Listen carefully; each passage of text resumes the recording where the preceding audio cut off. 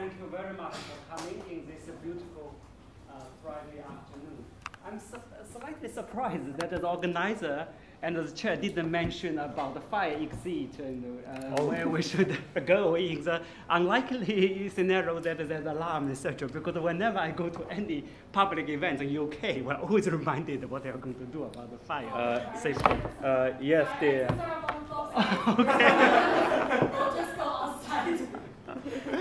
Okay, no, thank you very much actually for not mentioning that earlier. No, I really feel honored and pleased to have this opportunity just to air out actually some thought in my. Oh yeah, sure. I should go there, right? Okay, yeah.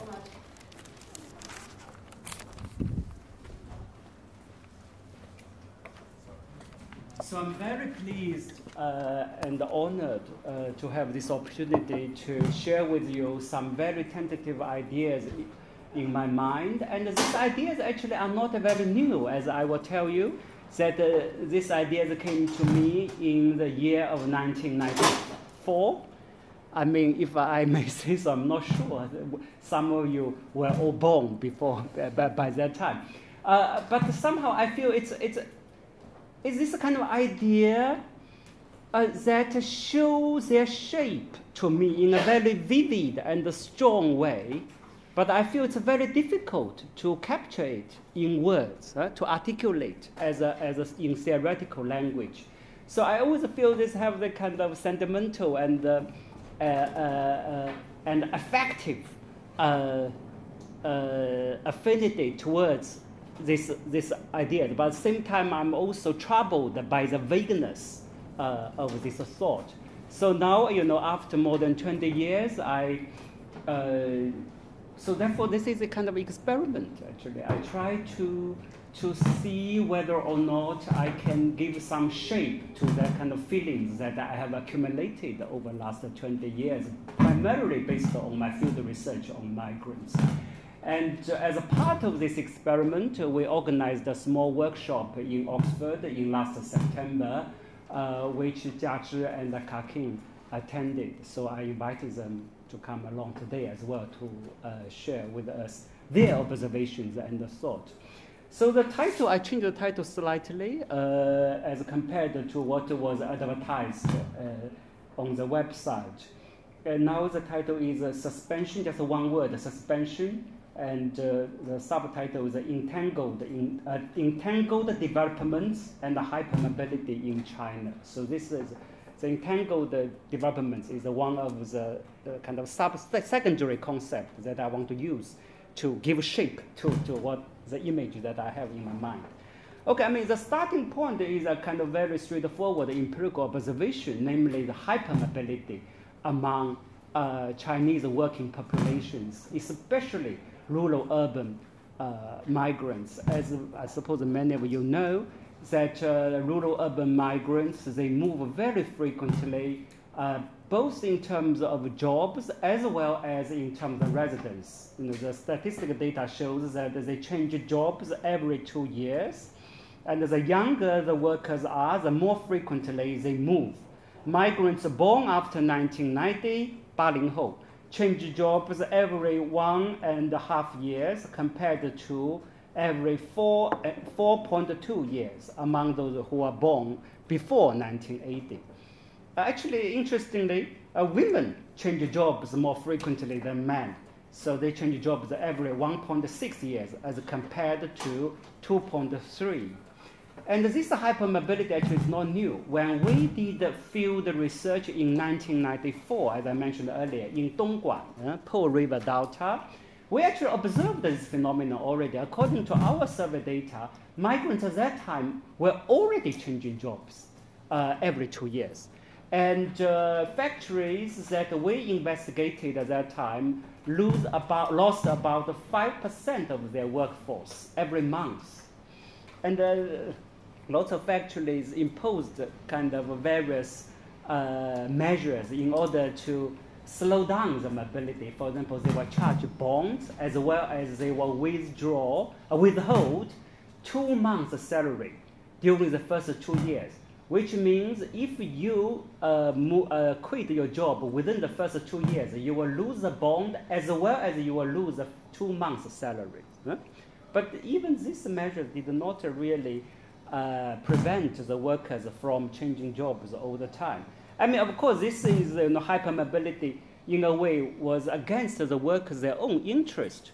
When I talking to the management of the factories, I ask them why you don't provide a better working and living conditions for the migrant workers, and the management said, why should we? They have no loyalty to factories, and they are going to move away in a few months, probably 1.5 years. I mean, why should we provide a better dormitory and food or training, especially for the workers? So that is a starting point. Then we try to use the notion of suspension to think through this behavior of hypermobility. Right? Hypermobility is something empirically, immediately observable. But what is behind that? What is the consequences of that? What is the meaning, the feeling of moving so fast? We wanted to capture that kind of thing through the notion of suspension. Then suspension, first of all, actually it indicates a structural condition. As we know, we have the hukou system in China, which prevent rural residents from settling down in cities, except you meet some very quite strict requirements. So therefore, structurally, these workers, the migrant workers, are put in a suspended status. Right? So you are in the cities, you can benefit from the urban economy through work, and then you can make savings and accumulate wealth and etc. So economically, you can be well integrated. You are not necessarily excluded outright, but then you don't have the long prospect in the place there where you work. So therefore, it's put in a suspended status. It's not outright excluded. Structural condition. Secondly, a suspension actually means a voluntary working life strategy on the individual level. So people often actually forego. Why do I hear the kind of background sound? So the people voluntarily forego settled lifestyles, and they voluntarily choose to move frequently from one place to another. And then why do they do that?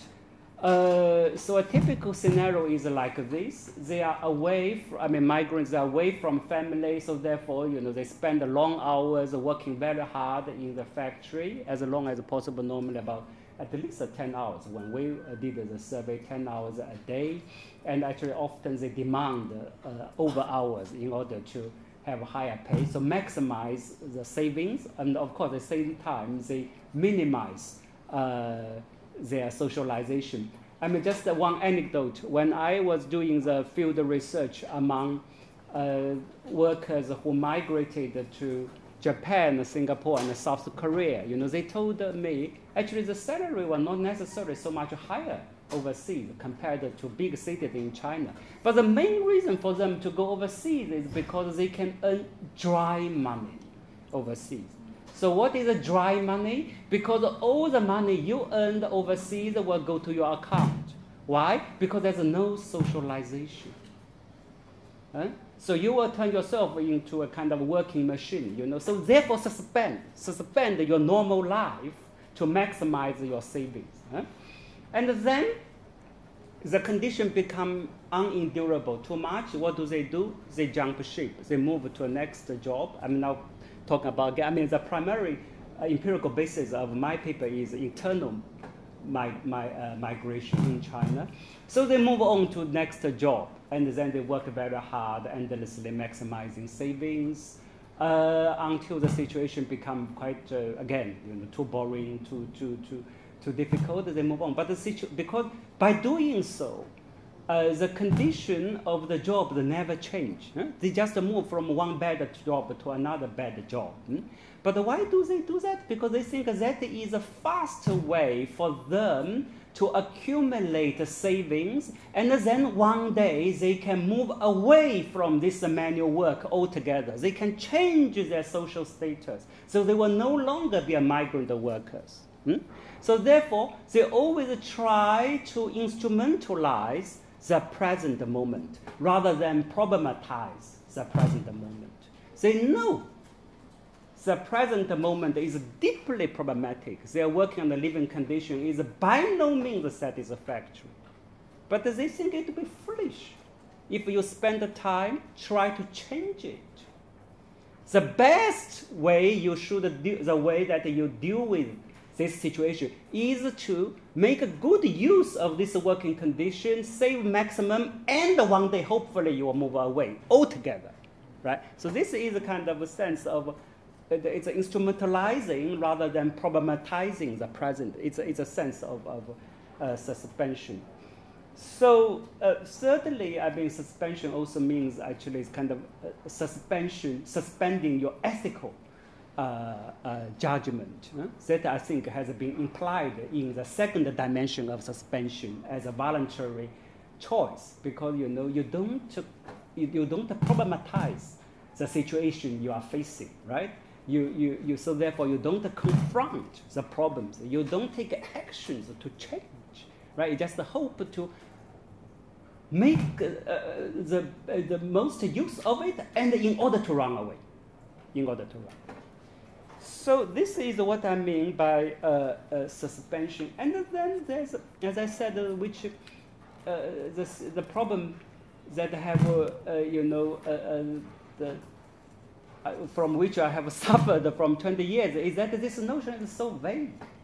It is a more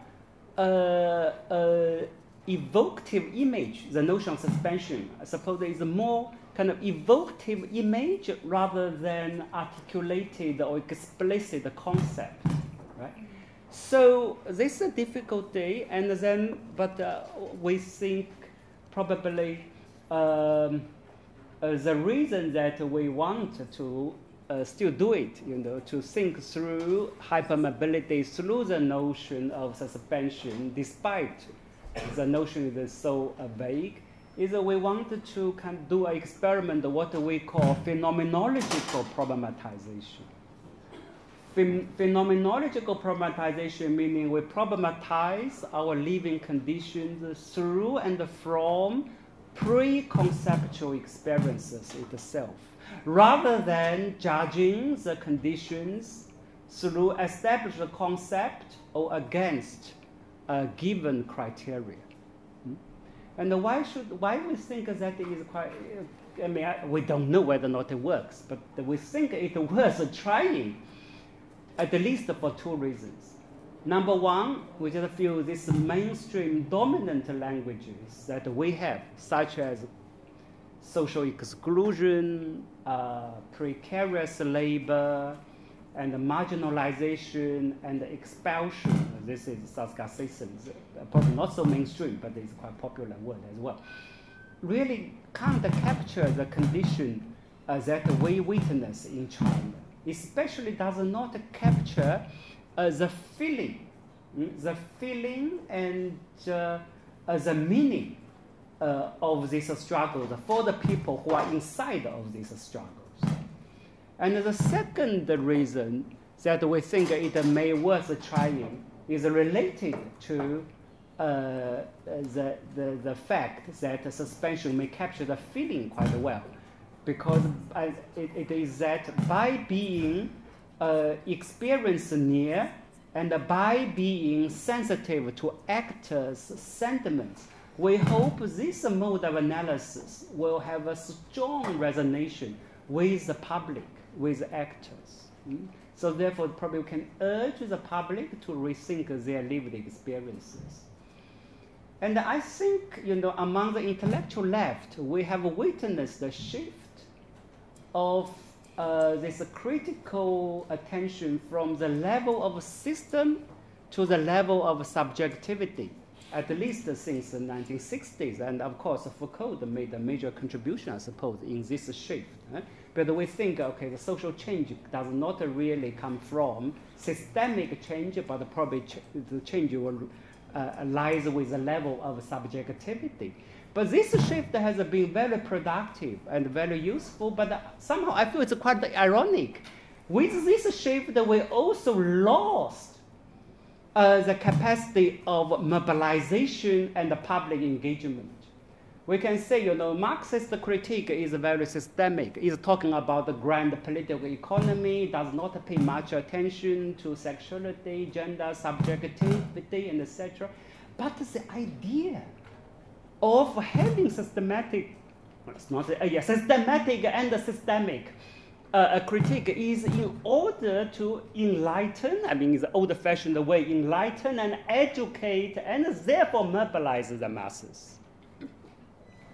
But after, I think especially after the 80s and the 1990s, it's related to the post-Cold War politics as well, the emphasis on subjectivity actually is becoming increasingly narrowly academic.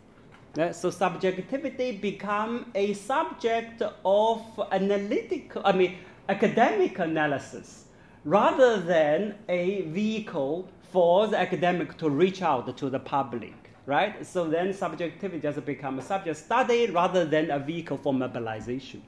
So we wanted to, to see whether or not we, through this awkward idiom of phenomenological problematization, we wonder whether or not analysis of subjectivity can be combined with that kind of outreach and potential mobilization, a kind of wake up.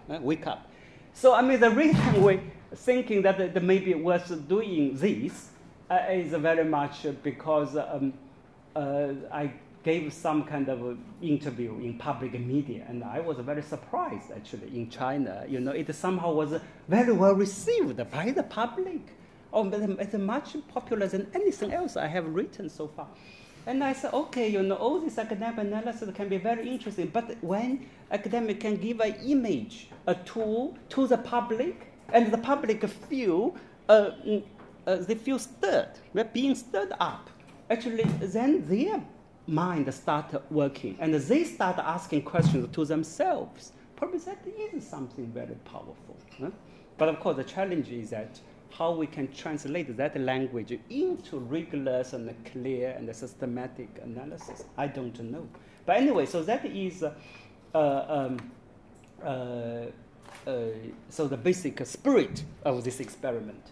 So today I'm just then probably, it depends how much time we will have. I will just go through probably three quick sub-themes. Number one is give you a little more idea about what suspension looks like based on my own past work. Number two is the political economy context under which suspension takes place. Therefore, we will appreciate better what suspension means on the more macro level.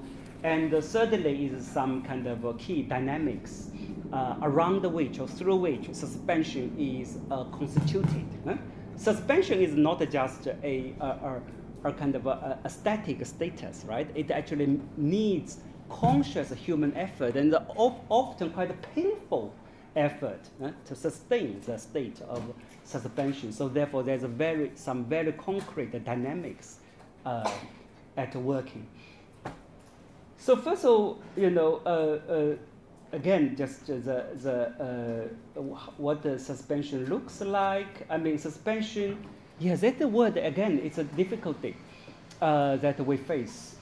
It is originally a translation of Chinese term, because when the image comes to me, it comes to me through Chinese language, right? It's a 悬浮. 悬浮 is a kind of hanging and floating, right? And the immediate image that the Chinese audience will have after listening to 悬浮 would be like the suspended train. So it is moving very fast, but it is hanging in the air. Rather than, we suspend our event, we will put on hold or postpone. I mean, it has this connotation as well, but mainly it's kind of suspension train. So that is the image that we have.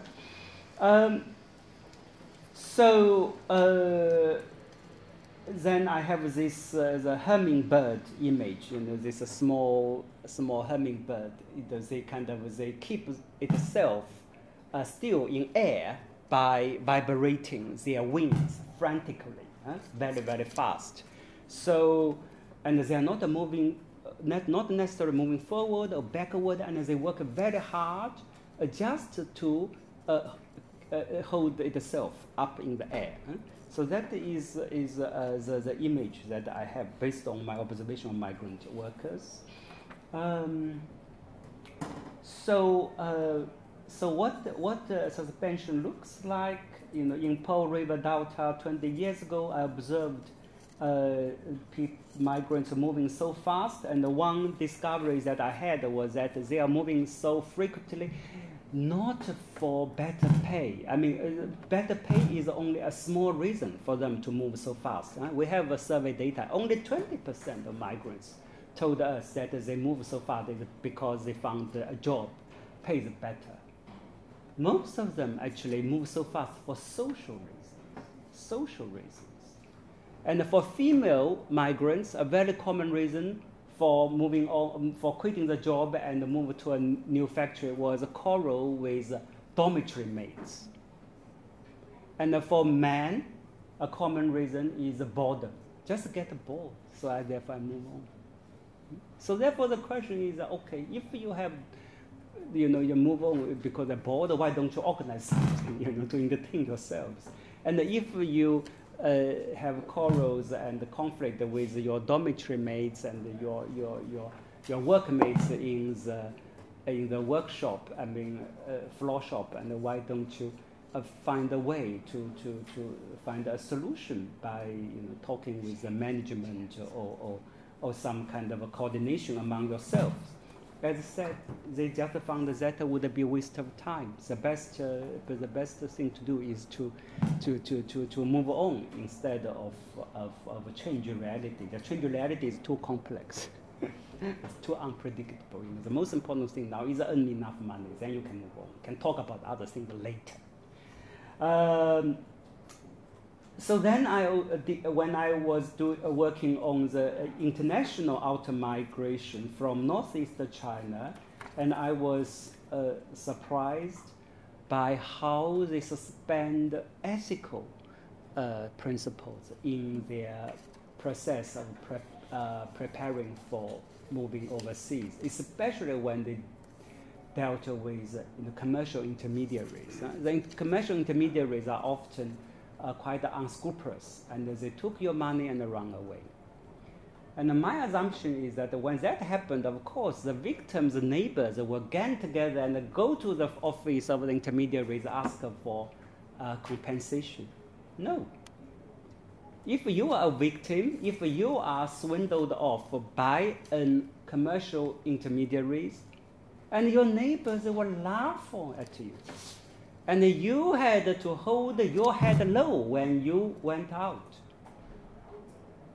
I mean, wasn't obvious who was a victim and who should be punished? And I asked the villagers, and all the villagers agree about the principle. But I just read one shopkeeper how he explained to me why they thought that people were laugh at the victims, but somehow think that the intermediaries could get away with this. You have to admit that the intermediaries are capable people. 能力, 有能力的人, capable is actually a very important word in Chinese mentality now in order to justify many things. Capable people, everyone wants to make money quickly. So the who go overseas want to make quick money too, just like the intermediaries. So therefore there's no big difference. You want to go overseas, also want to make quick money. If you don't know how to handle the intermediaries, it's just that you lost out to them. Basically, you are less capable to them. So therefore, life is just a game. about to compete to see who have more capacities and who are more capable, right? You want to make quick money, so do the intermediaries. If now you are treated too bad, it just means you are not capable enough. So that kind of, everyone is rush to success, so therefore kind of suspend the ethical judgment and about what is right and what is wrong. So that is another dimension of suspension that I observed. I mean, so what really struck me about make me think suspension more seriously is more recent encountering with two migrants. One is a laid-off middle-aged woman in Shenyang, and she told me, she's going to Italy working as domestic helpers for people coming from Wenzhou, my town man. I'm from Wenzhou originally. And she said, she's divorced. Oh, it's very painful, I have to be away from my daughters. But I have to go because I earn money in order to earn money to pay my daughter's college education. And she said it's painful, but I just telling myself, I take it as if I went in. 就当自己进去了。就当自己进去了。I don't know whether or not it makes sense to you, but for people at my age, 进去了 is a word that immediately makes sense to us. It means that you are in prison. 进去了, you are arrested. You are arrested. They think, okay, I go overseas for 3 years, just think I went in. This is such an active and a painful act. So somehow feel, okay, how should I describe that suspension? You suspend your life, right? As if you put yourself in prison in order to accumulate money to deal with some life challenges. And another actually male worker, another person who really drove home the strong sense of suspension is a taxi driver in Guangdong, and he worked 2 shifts a day. He's basically my age. I know how difficult it is if you work very long hours at my age. And I said, don't you worry about your health. And he said, health is something for future to be worried about. To be worried about in future. 身体那是以后的事。身体那是以后的事。Of course, he knew that health is not something that you can worry about later. If you don't look after yourself well, everything will be too late. But he chose to do that. He chose to do that. So it is a kind of suspension. It's not only postponing. It is really cutting your life into different domains or different parts. So therefore, you put on hold some quite essential part of your life, and hoping that one day you can regain it, or probably not hoping you will regain it, just because if you don't suspend, for example, your concern, your health, you will not be able to accumulate enough wealth to be part of the game. You will be left behind, so everything will be too late. So you will be no a means to worry even in the future. So that's so that is kind of just some vignette of what a suspension looks like. If you can help me to articulate better the definition, that would be very helpful. Then quickly, the context, the second sub-theme, the political economy context of suspension is, we call it entangled developments, which again is not a very satisfactory term, but I haven't been able to think of a better one. By entangled developments, we mean rapid changes in various social domains that pull into different directions, both within and across the domains. Yet they are tightly entangled with one another and affect our life as a whole, and therefore must be understood in entirety. Okay, what do I mean? So the development, basically there's a developments pull in different directions. So then let me go through just the developments in 4 domains, which are really kind of illustrate the entangled development. Number one, in economy. And this, I think, is quite straightforward. The economy in China and across Asia is continue growing, but of course, the inequality is widening. So therefore, people are quite, migrants actually, they are hopeful that they will have a better future, at least in the material terms. So that hopefulness, I think, is realistic. But this sense of hope is deeply intertwined with a sense of fear and anxiety, the fear of being left behind.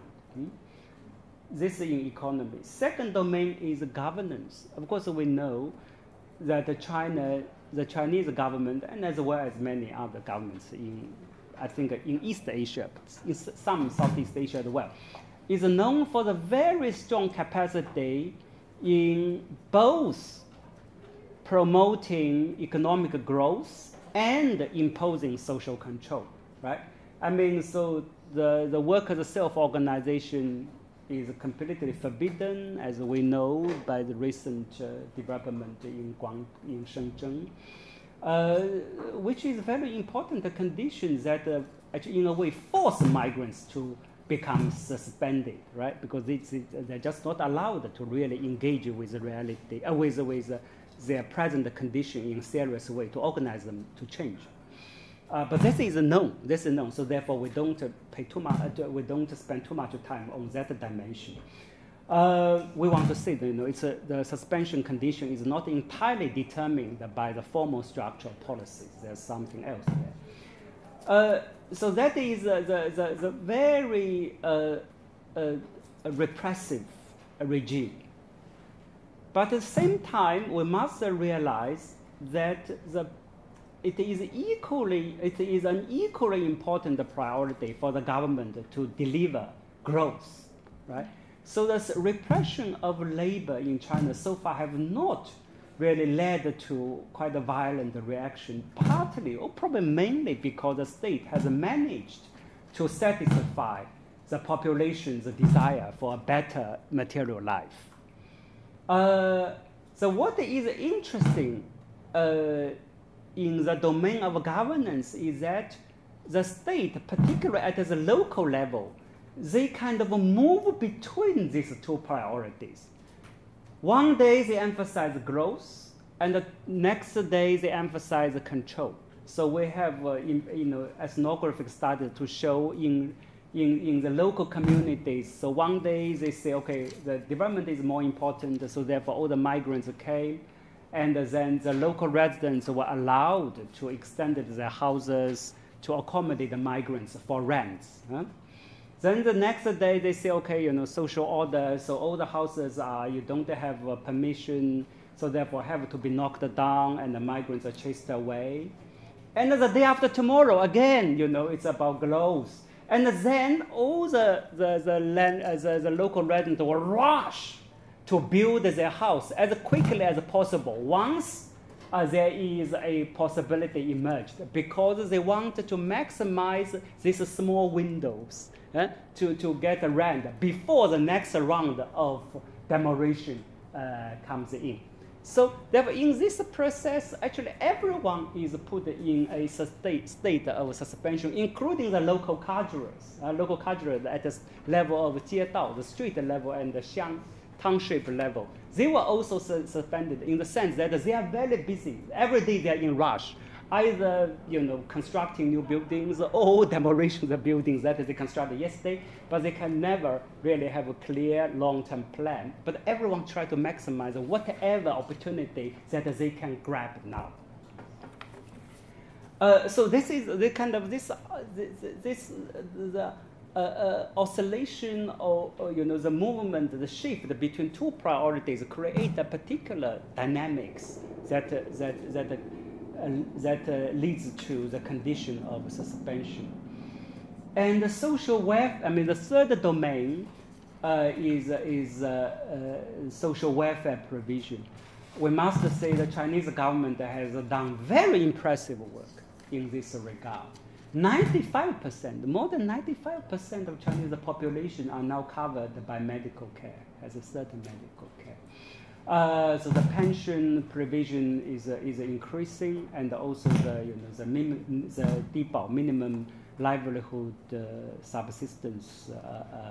I can't remember, insurance scheme. They're doing quite well, but of course, I mean, it is a very widespread, but very, very thin in sense of the amount of money that is providing. So therefore, this also creates a kind of a peculiar condition that the social welfare is not really providing a strong safety net that settles the population into secured a lifestyle. Is that too far or too close? I think we get a little further. Okay, bit of yeah. Rather than providing a strong safety net, like a bag that put you inside and make you settled, actually this social welfare provision seems more effective in enabling many citizens to join the game of competition for wealth accumulation. Because if they don't have this safety, welfare provisions, many people probably were not able to take the risk, migrate to the cities, let alone to be so mobile. Because hypermobility needs a certain capacity. It's not everyone can be hypermobile. So, and of course, I mean, this related to this, we must recognize that the socialist legacy is also very important in the sense of suspension. The Chinese reform, in a way, actually is a state-led mass movement. It was participated by the majority, the vast majority of the population who had more or less equal asset in the beginning. But ironically enough, this relatively egalitarian starting point of the reform induced a strong sense of competition, right? Because it is such a massive scale, and everyone started with quite an equal starting point, but everyone wants to get ahead of other people, right? So it's a mass competition. So that is here the irony. And then you have the fourth domain is, I call the social norm. Social norm, later we will talk about. People on one hand become very entrepreneurial in daily activities, grab all the opportunities, but at the same time, they also become very conformist in this, in terms of a long-time life planning, as well as issues like whom you should marry, what kind of family you should have. In a way, they become quite conservative at that kind of ideological level. So it's very entrepreneurial on one hand, on daily activity, very instrumentalist, but at the same time quite conformist in fundamental value questions. So this and all these kind of entanglements. So entangled development, of course, is so therefore remind us how different suspension is from exclusion, from just a simple marginalization in the form that we are familiar with, as well as how it is different from so-called precarious labor. We can come back to this later. With the precarious labor, of course, these suspended people are very precarious. They don't have job security, etc. So empirically, at the descriptive level, they are very similar to the precarious labor in the global north. But we have to appreciate the historical trajectories, the different historical trajectories which have led to the precarious labor in the global north, and the journey that the suspended population have taken in China. The precarious in the global north are the people who are deprived of job security and welfare, which they had before. As a result of the withdrawal of welfare state, as a result of deindustrialization, as a result of the rise of post-Fordist production regime, etc. But the rise of suspension in China is almost the opposite.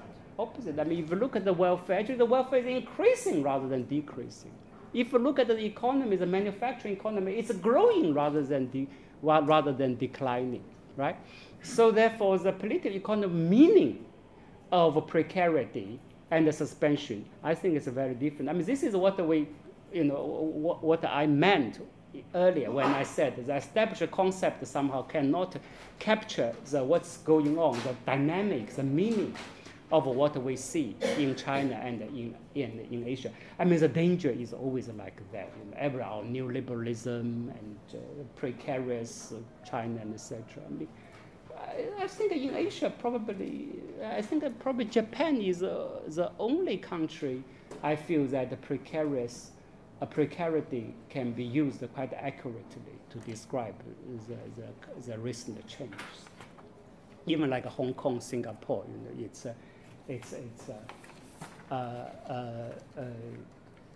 mean, as I said, they are descriptively precarious, but analytically, it will be very misleading if we use the same word to analyze them as the word that we use for the people in Europe, young workers in Europe. But therefore, will this explain their political actions? Why the precarious, the precarious labor in Europe actually now becoming a major political force, right? The Occupy movement and etc.